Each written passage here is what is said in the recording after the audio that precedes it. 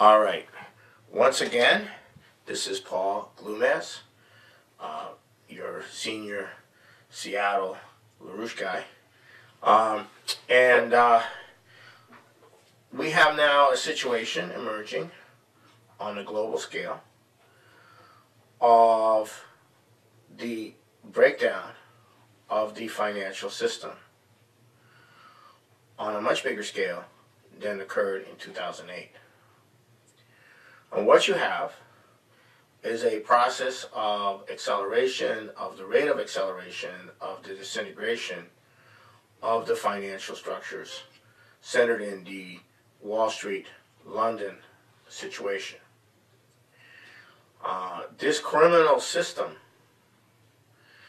is, at this moment, going into a profound crisis. And at any moment now, if something is not done to intervene, to wipe out the worthless financial assets of the system and to protect the part of the banking system which is the functional part, where there are real assets and real transactions and real goods and services being provided, you're looking at a mass kill. You're looking at a mass disintegration of society in the very near future.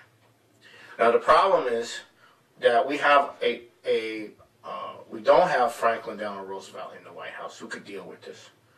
We have a psychotic, malignant narcissist who is currently president, who is a total creature of the British crowd, who are actually committed to a mass kill policy.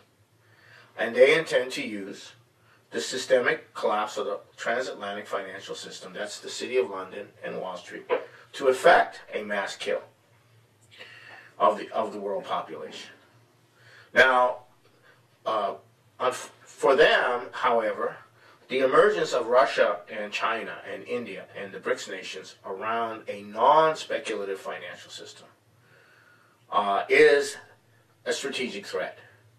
Because if they allow or unleash the collapse as it was intended, then they have no guarantee that those nations, along with forces in the United States, would not move to use the powers of the federal executive and other nations similarly, use the power of their federal executive to reorganize and wipe out the worthless financial instruments and maintain the functions of the banking system that is needed for the functions of society, for the functions of the economy.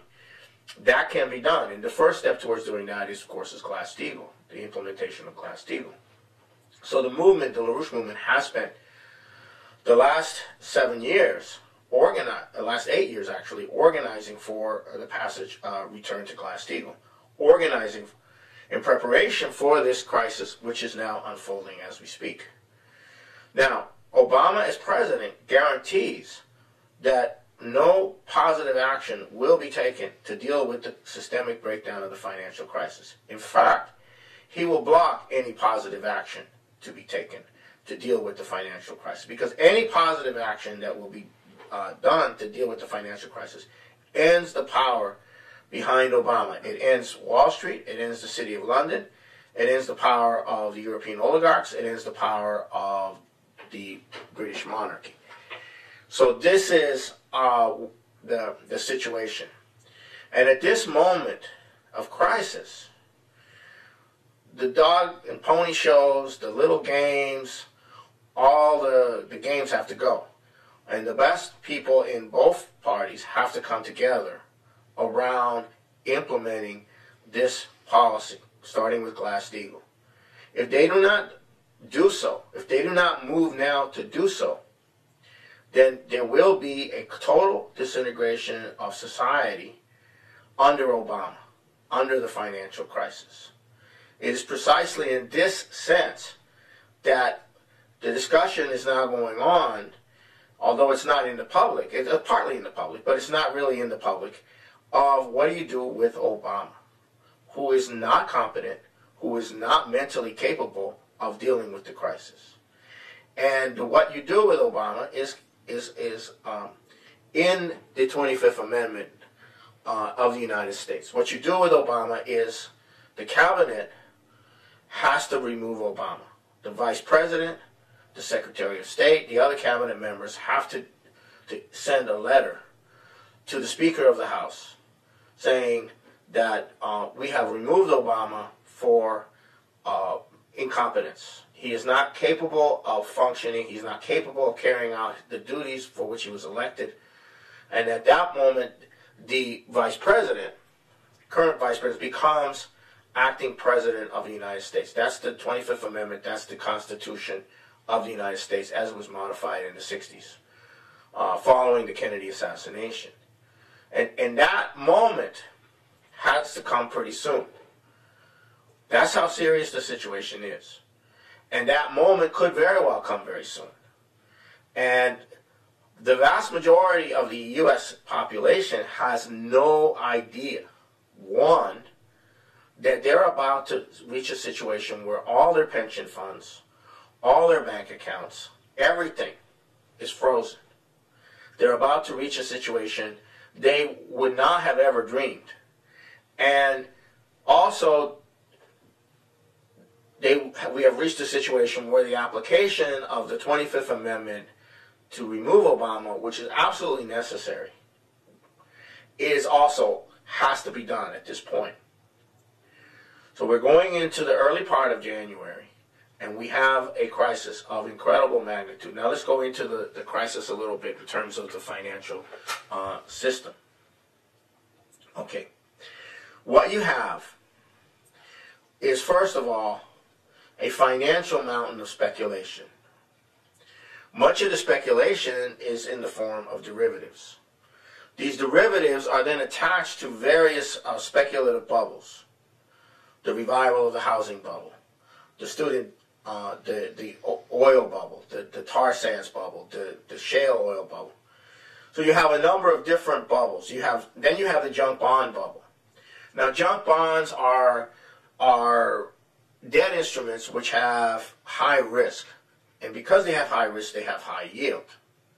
Now, the trick is that the junk bonds may have as high as 14% interest. They may have as high as 20% interest. They may have, and that's where the real profit is made. The profit is made on risky bonds. But of course, if the whole thing goes, the bailout is there. So we're at a point now where the junk bond system of junk bonds, which is where the real action is now in deep trouble. We're at a point now where the drop of oil price is causing a collapse of all of the debt involved in the Saskatchewan, Alberta, North Dakota boondoggle of we're going to make it on an oil boom. Now, the whole idea behind the oil boom, because the price of oil was high, was that this is how we're going to save the economy. We're going to mass produce oil, and then we're going to be able to have energy independence, right? But who's going to consume all this oil if there's no expansion of the physical economy? Where's all this oil going to be consumed? So the very act of trying to have an oil boom in a global economic situation in which the United States, North America, and Europe's economies are not growing, but they're actually shrinking because there's no investment except in financial, real estate, and other bubbles, then who's going to consume all this oil? Gee whiz. So you have a massive increase of oil. You have a massive increase of oil, and then the Russians, they've been depending on oil, so they have essentially been making their extra on oil, and they realize that with the sanctions that they can't do that anymore. So they're shifting their entire economy to developing internal industries.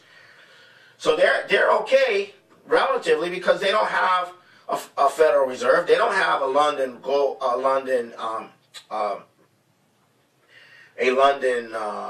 Wall Street system. So they're essentially reorganizing their economy to create diversity and infrastructure and development. And they're being supported by China. China's doing the same thing. They're not under the control of Wall Street or the City of London. And they're not tied up in all these boondoggles and financial speculation and what have you. So now you have essentially the drop of oil prices is one trigger. There's many other triggers. This thing is overripe. So are they going to bail it out? Can they bail it out? Is it possible to bail out this whole system? Well, how are you going to do that? You already did a huge bailout.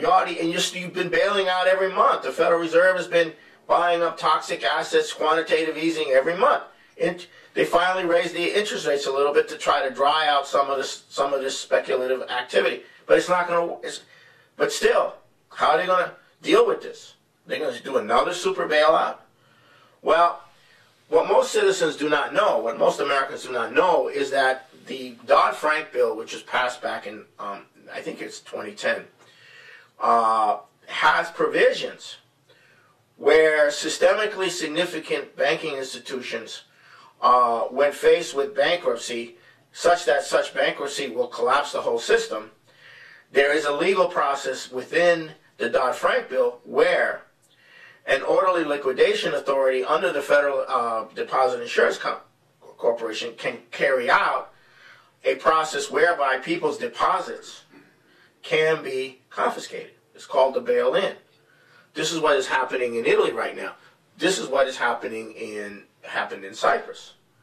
So you have, without even reading the bill, most congressmen voted for a bill that essentially redefines deposits into a bank as assets of the bank, as investment in the bank. Your deposits are not an investment. That's the whole difference between as a investment house and a commercial bank. A commercial bank is not, the deposits do not belong to the commercial bank. They are not investments in the bank. They are not investments.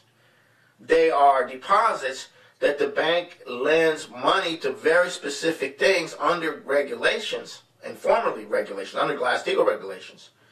They are not to be used for speculation. You're not supposed to risk the deposits in the gambling casino. This was all changed under Alan Greenspan and beyond. So now everybody's deposits are now in the risk gambling system. And what's going to prevent the whole collapse of your deposit base in a financial collapse? Nothing. Except that they made it legal now, under Dodd-Frank, to confiscate your deposits as part of keeping the bank open, keeping the bank function. As soon as that happened, it's all over. As soon as people's, like what's going on in Italy right now, with the 4 banks that went under, as soon as that starts happening here, it's all over. You're going to have a return to a regulated banking system. You're going to have to wipe out all the worthless paper. And you have to do that through the implementation of Glass-Steagall. And you're going to have the executive branch of the U.S. government function to carry this through. And who do you have in the White House? You have Obama, a killer, who has been put in there essentially to be there at this moment when this system comes down to either launch a war that would lead to nuclear war with Russia or preside over the financial collapse and a mass kill of the world population affected in the collapse of the transactional financial structure with nothing being put in place. This is the policy coming from the British monarchy and the people behind the Saudi, behind the terrorism which has been running rampant right now. This is their policy, a mass kill policy, to bring the world into a population density of about 1 billion to 2 billion people. That's their mass kill policy.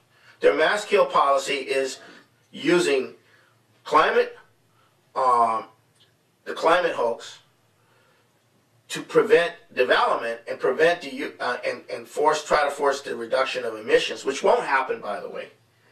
Countries will not cut back their emissions. What happened what happened in Paris was not an agreement, a binding agreement. It was never really meant to be a binding agreement.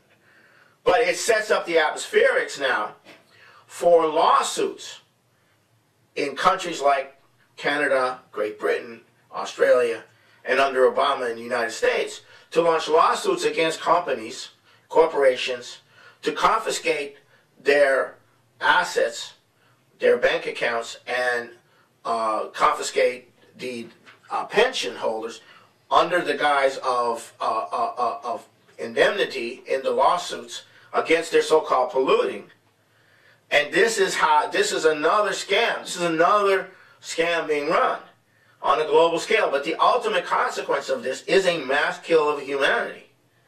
And that mass kill of humanity, whether it's in that form or in a nuclear war that's launched because Russia, China, and other nations are resisting the mass kill, that is what you're up against. That's how serious it is. And the population is sleepwalking right now into Armageddon, not from a biblical standpoint or a religious standpoint, but into an actually planned mass kill. And Obama is there to preside over that process of a mass kill of humanity, and inclusively the U.S. population. So this brings us back to the situation that we're in right now. The situation that we're in right now is that we must have the 25th Amendment applied very soon to remove this mass kill-oriented individual who is currently standing in the way of the very existence and very survival of the United States. What you have now is a situation in which the Russians have threatened Turkey. The Turks downed the airplane, the Russian Su-24 bomber. It is well known that this was done with the United States foreknowledge, with the backing of Obama.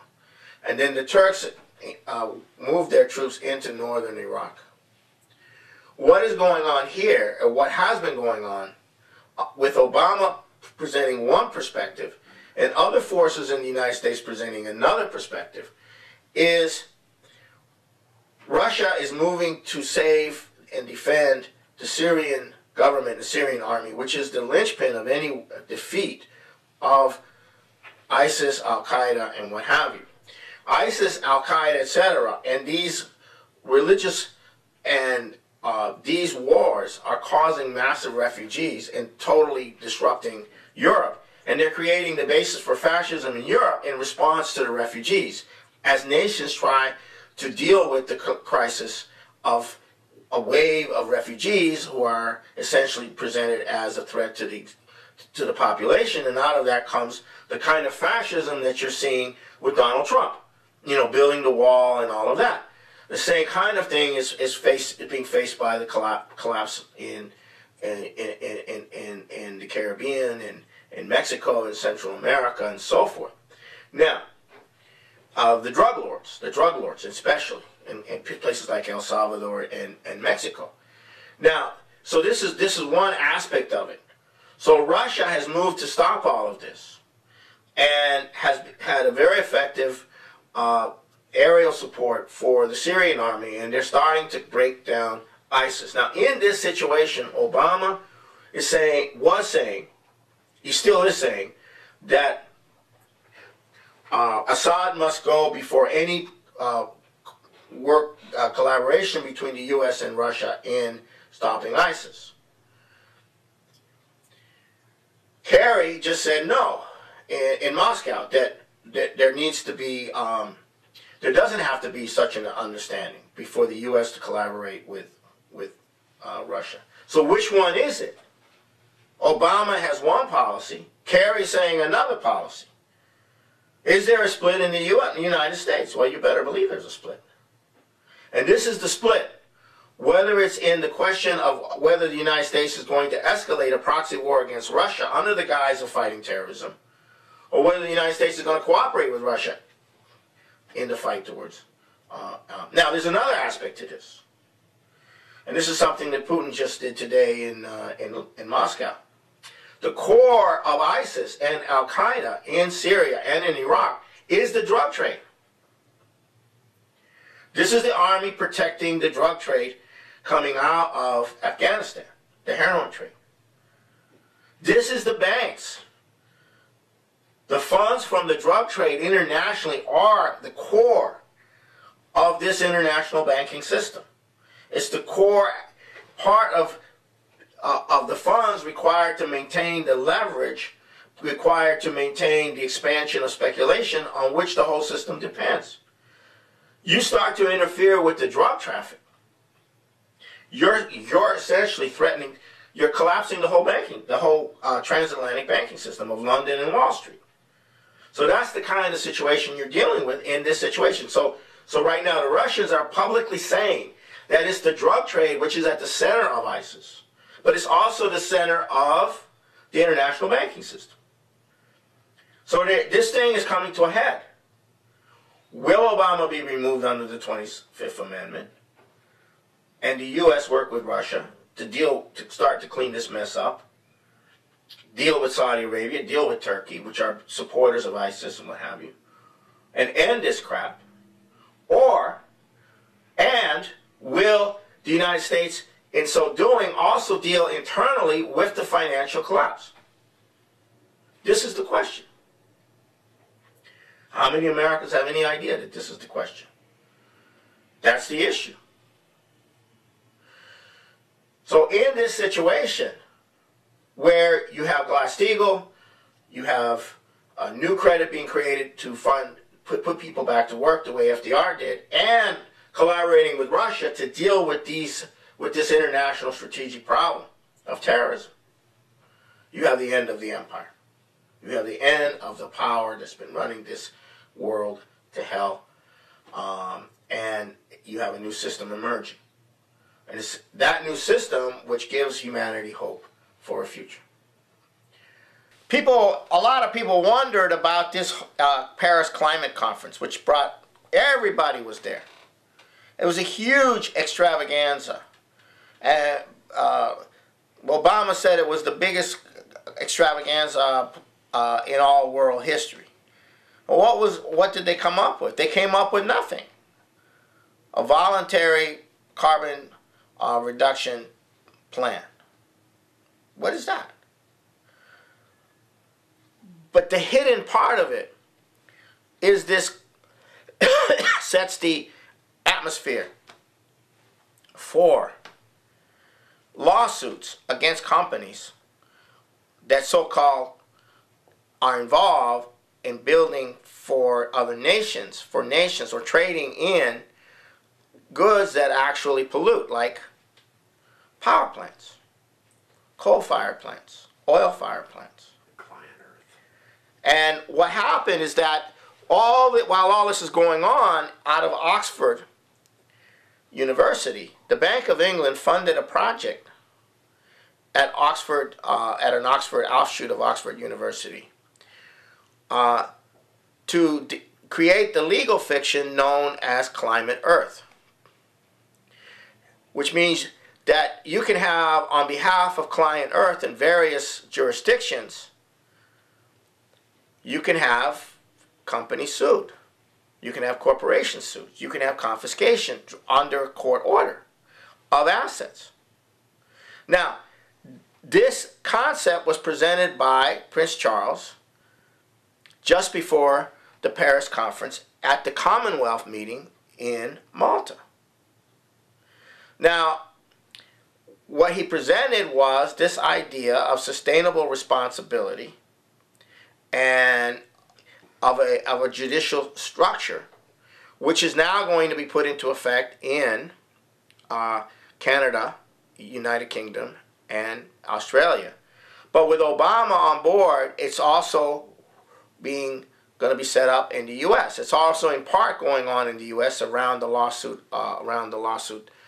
in New York against Exxon. So essentially, based on the pollution, you're going to have these lawsuits, which then are going to interfere with the ability of nations to involve companies for developing their infrastructure, developing their energy capabilities.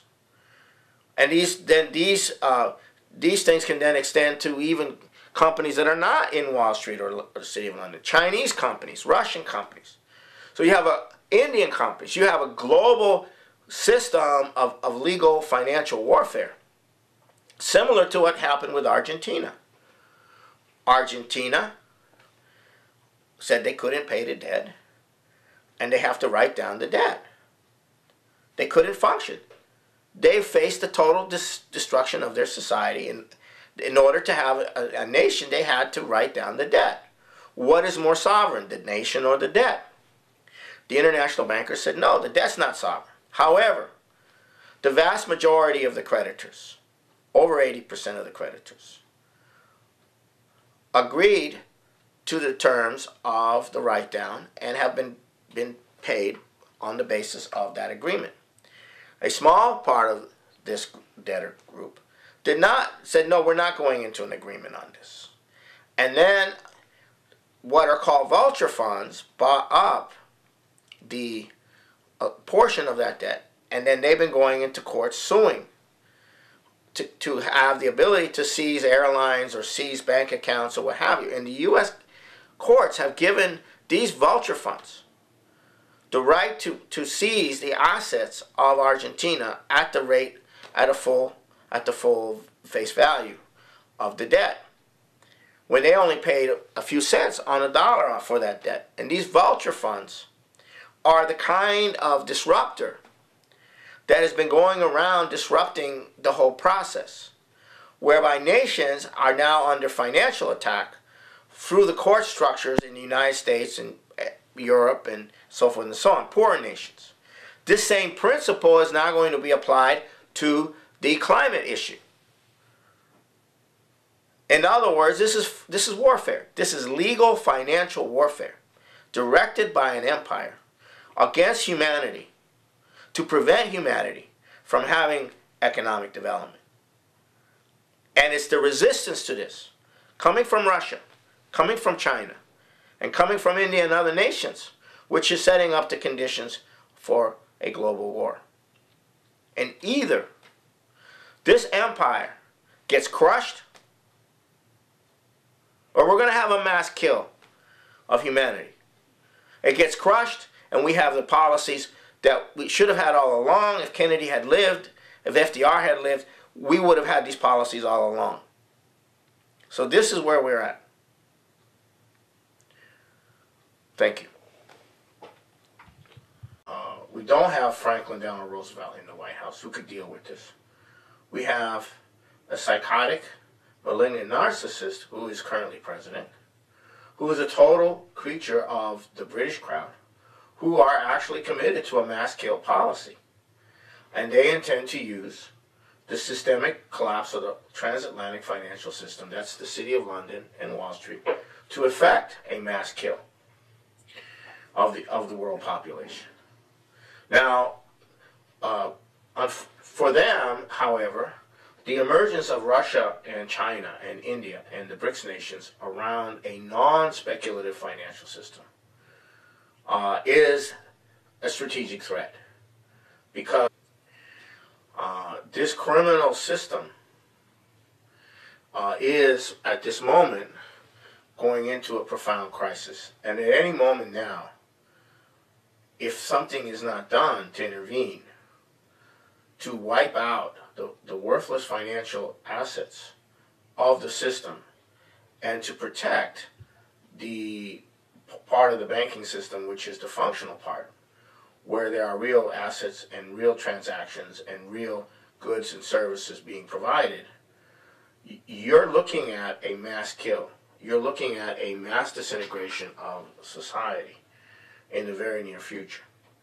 Now the problem is that we have a 7 years the last 8 years actually, organizing for the passage, return to Glass-Steagall, organizing in preparation for this crisis, which is now unfolding as we speak. Now, Obama as president guarantees that no positive action will be taken to deal with the systemic breakdown of the financial crisis. In fact, he will block any positive action to be taken to deal with the financial crisis, because any positive action that will be done to deal with the financial crisis ends the power behind Obama. It ends Wall Street, it ends the City of London, it ends the power of the European oligarchs, it ends the power of the British monarchy. So this is... Go ahead. All right. Once again, this is Paul Glumaz, your senior Seattle LaRouche guy. We have now a situation emerging on a global scale of the breakdown of the financial system on a much bigger scale than occurred in 2008. And what you have is a process of acceleration, of the rate of acceleration, of the disintegration of the financial structures centered in the Wall Street, London situation. Because if they allow or unleash the collapse as it was intended, then they have no guarantee that those nations, along with forces in the United States, would not move to use the powers of the federal executive, and other nations similarly, use the power of their federal executive to reorganize and wipe out the worthless financial instruments and maintain the functions of the banking system that is needed for the functions of society, for the functions of the economy. That can be done, and the first step towards doing that is, of course, Glass-Steagall, the implementation of Glass-Steagall. So the movement, the LaRouche movement, has spent the last